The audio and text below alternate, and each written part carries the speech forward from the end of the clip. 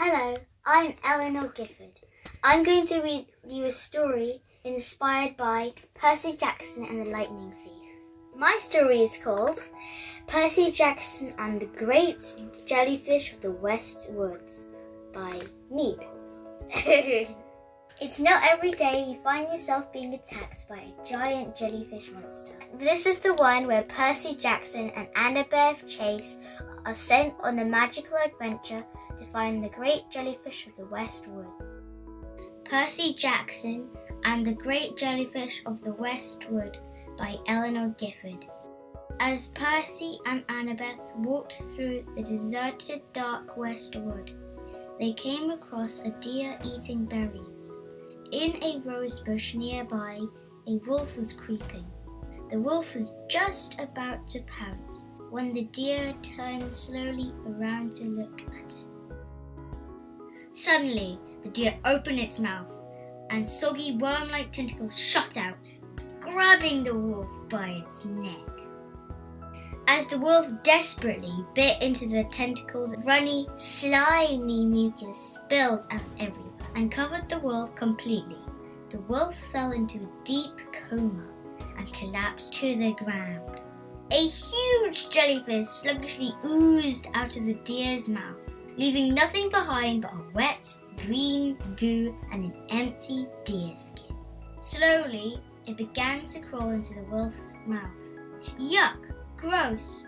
It's digesting the wolf from the inside. Ugh! Exclaimed Percy. Without a warning, the jellyfish slid out of the wolf's skin and flung its tentacles at Annabeth. Percy! You have to get up a tree! Annabeth screamed as she fell on the ground.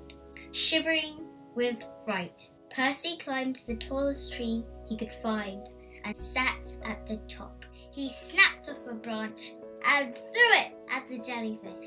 Although Percy had good aim, the branch bounced harmlessly off the head of the jelly monster and landed in the squishy mud.